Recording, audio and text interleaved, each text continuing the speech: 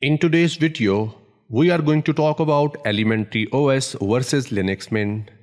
So first of all, I'll start with Elementary OS. This is the user interface of Elementary OS and this is how it looks like. Well, we have some of the utilities and power option on the top right corner, and then in the middle we have time and date, and we'll also have all the notifications of the system in here as well.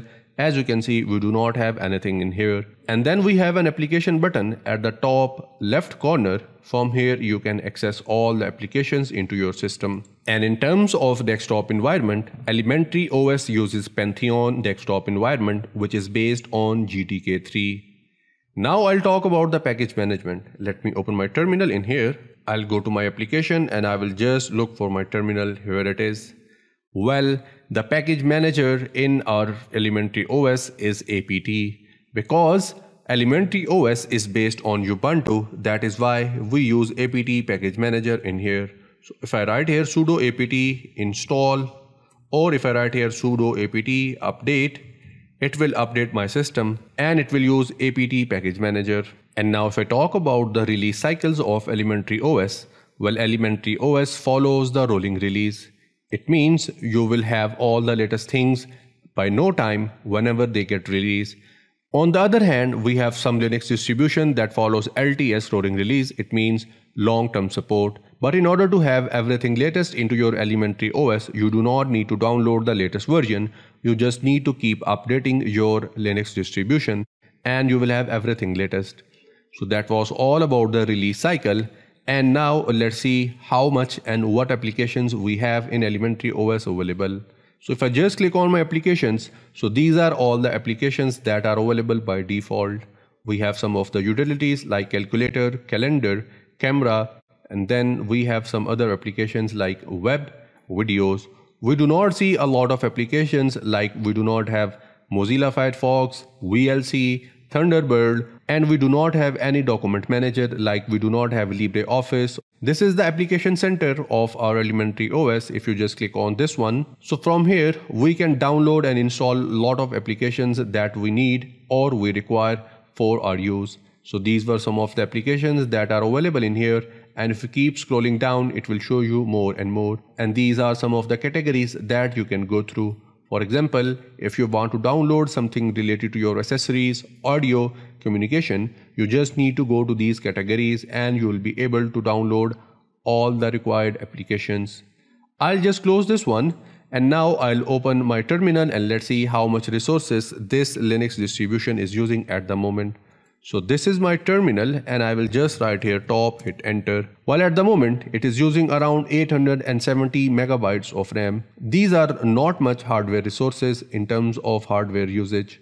So it shows that Elementary OS is not heavy on the hardware resources.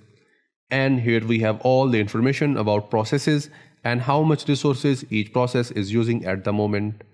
I'll just close this one, and now if we talk about the required hardware resources to install this Linux distribution into your hardware, I would say you need 4 GB of RAM and 20 GB of hard disk space in order to have better and smoother experience using this Linux distribution. And that was all about the Elementary OS. Now let's move towards Linux Mint and let's see what do we have there. This is my Linux Mint and this is how it looks like. So first of all, again, I'll start with the user interface or its interface. Well, we have some of the repositories or directories docked on the desktop, and then we have some of the utilities docked on the bottom right corner of our screen, like we have time and date, we have volume control, and we have some other things. We'll also have all the system notifications in here. If you just click on your time, here you will have all those notifications. And then we have some of the applications that are docked on the bottom left corner of our screen along with our menu button. Now if we talk about the desktop environment, well, Linux Mint comes with 3 desktop environment: XFCE, Mate, and Cinnamon. At the moment I am using Linux Mint Cinnamon desktop environment. Now let's talk about the default applications. So if I just click on my menu button, these are default applications that are available in my Linux Mint. In terms of accessories, we have a lot of applications, like we have Archive Manager, Calculator, we have Document Viewer, and many more. In terms of internet, we have Mozilla Firefox as a default web browser, then Thunderbird Mail as a mail client, and then we have web apps application. In terms of Office, we have all the applications from LibreOffice, and same goes for other categories in here as well. So these were some of the default application, and now I'll talk about the package manager in our Linuxmint. Well, as Linuxmint is based on Ubuntu, it also uses the apt package manager. So if I just write here sudo apt update, it will update my system because it uses the apt package manager. Here you can see it has started the process. Now I'll just get out of this. And now let's open Software Center of our Linuxmint and let's see what do we have in here. So I will just click on this one. So this is the Software Center or Software Manager of our Linuxmint. So from here you can download a lot of applications, and the good news is Steam is supported by default for our Linuxmint. So in case if you want to play some games, you can download this engine and you can start playing your favorite games. And we also have the categories of applications as we have talked about in our elementary OS. I'll just close this one. If I talk about the release cycle of Linuxmint, well, it supports the long-term release cycle.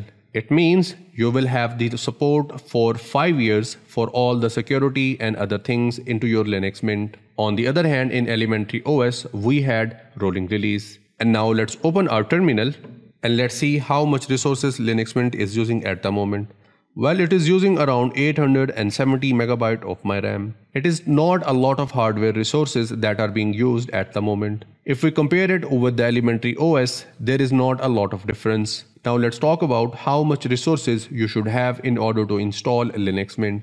Well, you should have 4 gigabytes of RAM and 20 gigabytes of hard disk space in order to install it into your system. So that was brief introduction and brief information about Linuxmint.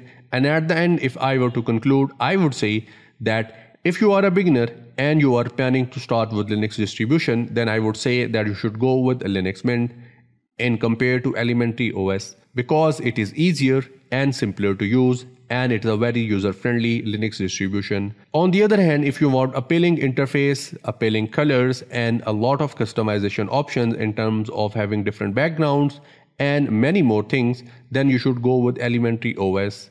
Other than that, there are not a lot of things that this Linux distribution doesn't offer you. In fact, Linuxmint has more default application to offer as compared to elementary OS.